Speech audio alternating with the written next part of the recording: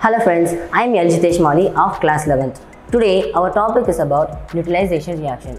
Neutralization reaction is nothing about the reaction between acid and base to form salt and water, as well as the base reacts with acid to form salt and water is defined as neutralization reaction.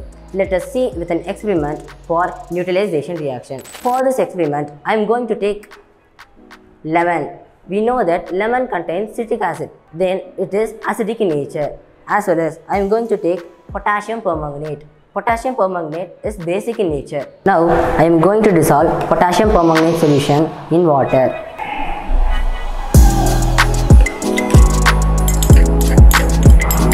We can observe the color of the potassium permanganate, that is violet in color.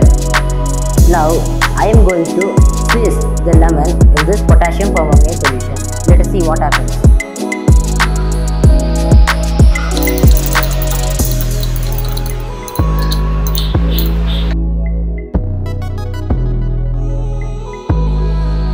We can observe that purple color of the potassium permanganate solution disappears. The equation behind this reaction is potassium permanganate reacts with citric acid and it gives permanganic acid plus potassium isocitrate. Thank you.